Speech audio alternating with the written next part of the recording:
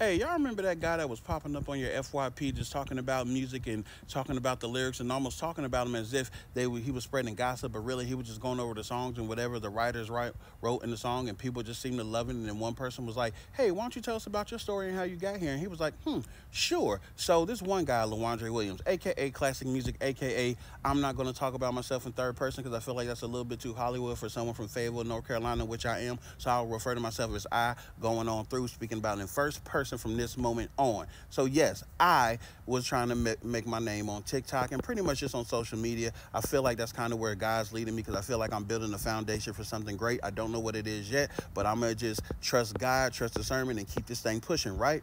So I used to do one video on TikTok a day, and it was cool. I was getting some numbers, and then I was like, you know what if I try 2 videos on TikTok a day to try to build myself up? And then one of the times when I had an idea to do this, one of my ideas was to talk about this song I just got done listening to, and it was called "What Happened" by T.I. Now, if you don't know this song, it's when T.I. gets unalive, he goes to God, and he's like, "Yo, why you get these people to come send me out of here?" And he's like, "Nah, that wasn't me, that was Satan that did that." And that's when T.I. gets a click of angels, some bulletproof wings, and he's like, "Yo, Lucifer about to get hit with this," and then he goes to hell, and then he ends up waking up and realizes it was just a dream.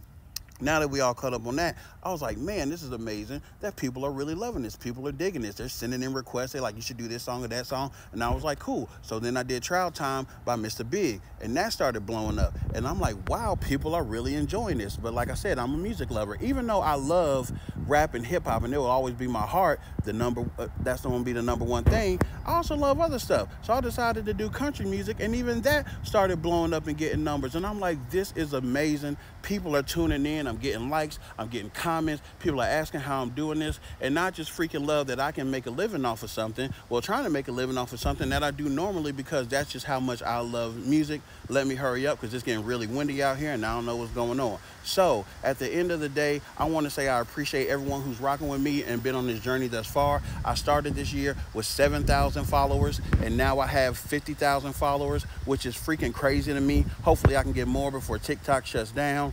And like I said, I love you guys because I wouldn't be able to do this or be able to make these numbers without you guys. So God willing, this is only the beginning of the journey. And like I said, I'm scary and it's windy, and yeah, peace, love you.